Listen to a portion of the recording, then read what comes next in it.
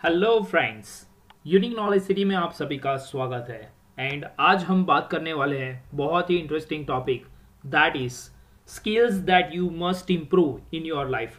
ऐसी कौन कौन सी स्किल है जिसको आपको 2022 में इम्प्रूव करना बहुत ही ज़रूरी है अपने करियर में सक्सेस पाने के लिए, अपनी लाइफ में आगे बढ़ने के लिए, बहुत अच्छे से पैसे कमाने के लिए, ठीक है, एंड अपना नाम बनाने के लिए।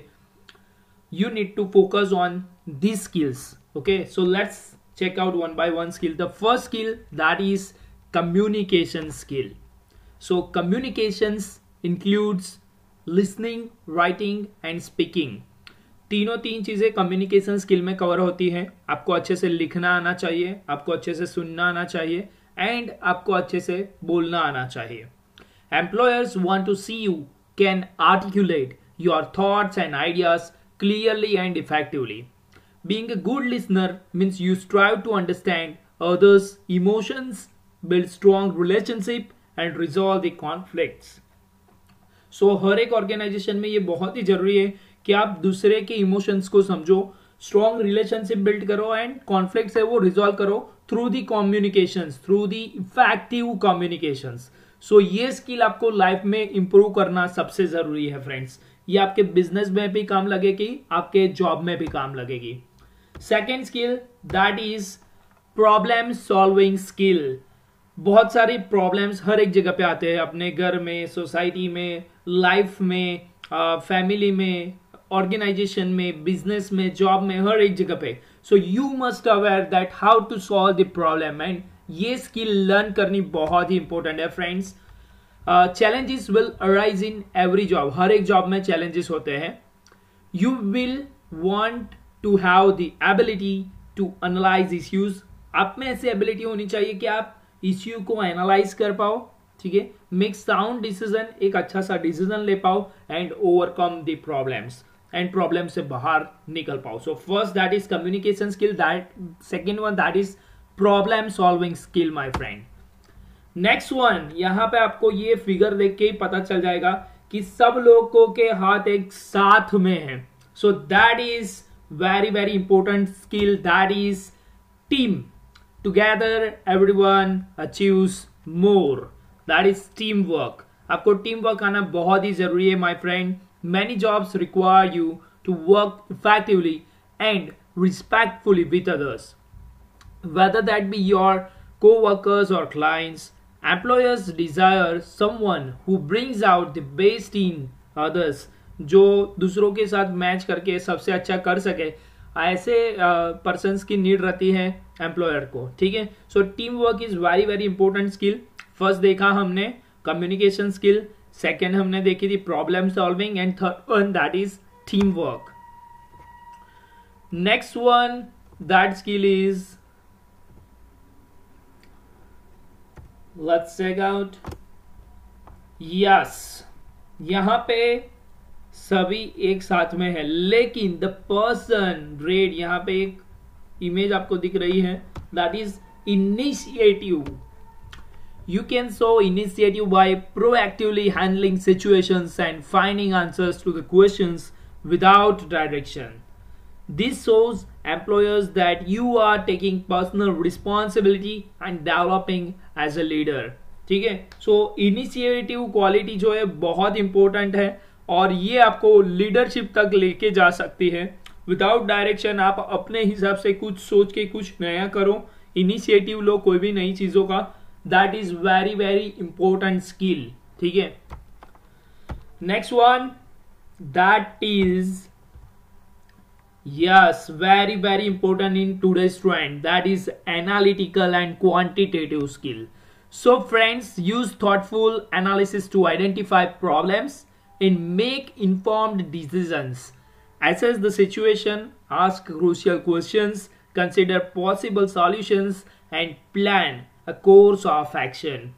आज के टाइम पे एनालिटिकल एंड क्वांटिटेटिव स्किल का बहुत ही डिमांड है फ्रेंड्स। आपको डेटा पढ़ना आना चाहिए, ग्राफ प्लॉटिंग आना चाहिए, उसको एनालाइज करना आना चाहिए। ये बहुत ही इंपॉर्टेंट स्किल है। डेटा एनालिस्ट आपने सुना होगा शायद, डेटा एनालिस्ट का बहुत ही अच्छा वाला पैकेज होता है आज के टाइम पे, ठीक है, because they are analyse the data which is useful for the people and the company and the employers itself. Okay, so ये skill सीखनी बहुत ही जरूरी है आज के टाइम पे in 2022 friends. Next one, that is professionalism. You must be professional in your workplace. Okay, employers want to see you demonstrate personal accountability for your actions and work habits. Be sure to show up on time, work productively with others, and understand the impact of your non-verbal communication. Take responsibility and learn from your mistakes to show integrity and ethical behavior. Friends, professional person की आज के time पे बहुत ही demand है इन industries. Okay, employers are looking for the person who is actually very very professional. Next one, that is leadership quality friends, and this is the very very important quality. We can say you can show leadership by using interpersonal skill to coach and develop others, and you can use the skill to motivate, organize, prioritize and delegate the task. ऐसी आप में skill होनी चाहिए कि आप लोगों को motivate कर पाओ, ऑर्गेनाइज कर पाओ, प्रायोरिटीज किसको देनी है वो जज कर पाओ एंड डेलीगेट कर पाओ वर्क को प्रॉपरली. सो ये लीडरशिप क्वालिटीज के कुछ इंपॉर्टेंट फैक्ट्स है, कुछ इंपॉर्टेंट कैरेक्टरिस्टिक्स है. एंड जो पर्सन आज के टाइम पे अच्छा लीडर है वो बहुत ही सक्सेसफुल होगा फ्रेंड्स, आज नहीं तो कल. ठीक है, सो लीडरशिप क्वालिटी जो है वो आपको इंप्रूव करनी बहुत ही जरूरी है friends. Next one, that is digital technology. Friends, after Covid situation what is happening, you already analyse that. क्या हो रहा है after Covid? Everything is online, digitalisation is there, automation is there and everything is online on your finger tip nowadays. So employers typically provide training on job specific software, but they expect you to be proficient with basic computer skills and learn new technical tools quickly. So employer है वो सिर्फ इतना proficient आपको होना चाहिए कि basic computer skill आपको आनी चाहिए, and they are giving the training to you for your development and utilise your skill later on for their work.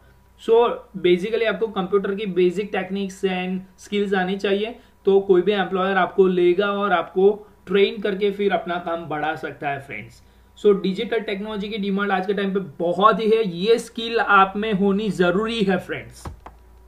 Next one, that is adaptability friends, so that you can flexible by adapting to the situation when they arise.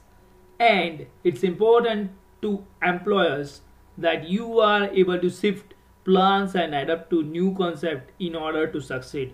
So आज के time पे ये चीज देखी जाती है कि आप कितने एडेप्टेबल हो, अकॉर्डिंग टू सिचुएशन आप ढल पाते हो कि नहीं, अकॉर्डिंग टू चेंजेस आप अपने में चेंज ला सकते हो कि नहीं, आप में क्या वो एबिलिटी है, क्या एडेप्टेबिलिटी है, क्या फ्लेक्सिबिलिटी है.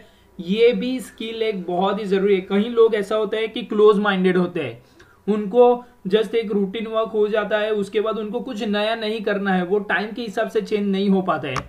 बट ऐसे पर्सन आज के टाइम पे नहीं चलने वाले इन 2022. Adaptability is very very important skill and you must implement in your life. Okay friends, so thank you so much. Please like, share, subscribe, hit the bell icon if you want such a kind of skill development videos.